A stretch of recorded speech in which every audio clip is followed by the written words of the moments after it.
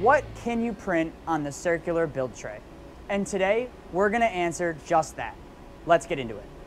Using the Stratasys F900, we were able to 3D print the build volume of the J35 in ivory, plus this little black piece to indicate the extra 1-inch build volume on the J55.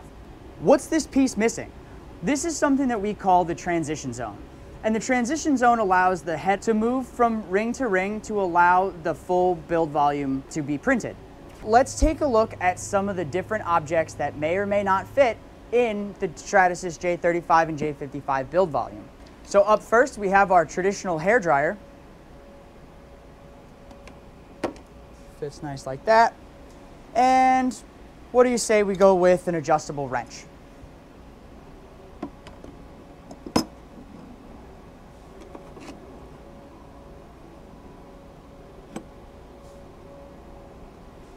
Let's see what else we could fit.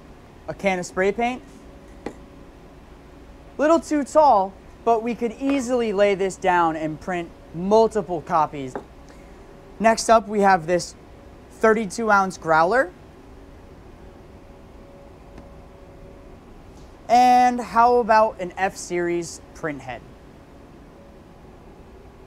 No problem. We could even do things a little bit more functional, like this game controller prototype. But so let's go ahead. We can see we can easily fit these two halves and probably a few more. Let's say we have this pair of PPE goggles, different packaging prototypes, larger boxes, not a problem in this printer.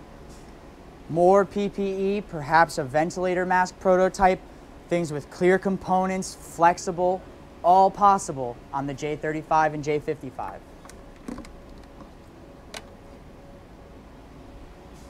Now what about this drill? You can see here, this fits in this build tray without problem. But we could take all of the different pieces and arrange them on our build tray in an advantageous way that allows us to stack many different parts on this build all at once. One of the best advantages of the circular build tray design is that so long as we're printing in all 3 lanes of the printer, the build time is not going to increase. That whole tray of tools fits in the build volume. Now, that's all fine and well for large prototypes that maybe take up a lot of room with some wacky shapes, but what about higher throughputs of smaller objects? We're gonna find out just how many 12-ounce aluminum beverage cans we can fit in this build volume.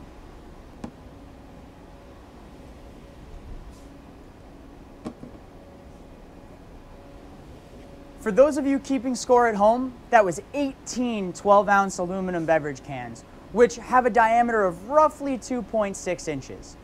So that just goes to show how much you can truly print on a Stratasys J35 and J55.